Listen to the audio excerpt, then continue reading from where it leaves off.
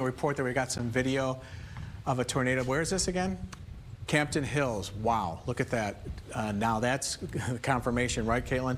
So this was earlier, I believe, but that's the kind of thing that we're seeing maybe in multiple locations and maybe something like that right in the city limits of Chicago earlier today. No warnings in effect there for right now, but just unbelievable how these storms just spun up so quickly.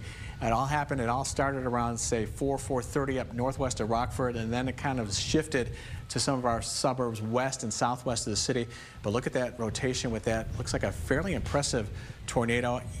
You base the classification of these tornadoes on the amount of damage they do. So theoretically, if it just hits a cornfield, it's hard to assess it. But just based on what I'm seeing there, how thick this tornado is and what I'm seeing with that cloud formation, it could be, certainly could be an EF1, EF2 or stronger tornado, Caitlin. Looks like a rainbow. How dramatic is that? A rainbow forming. Wow.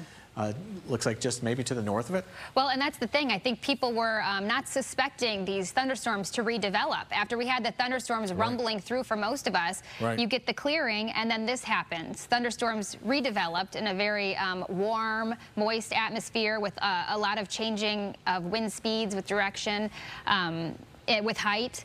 And so any thunderstorm that has developed this afternoon into this evening quickly has strengthened. And obviously we have seen rotation all across the Chicagoland area.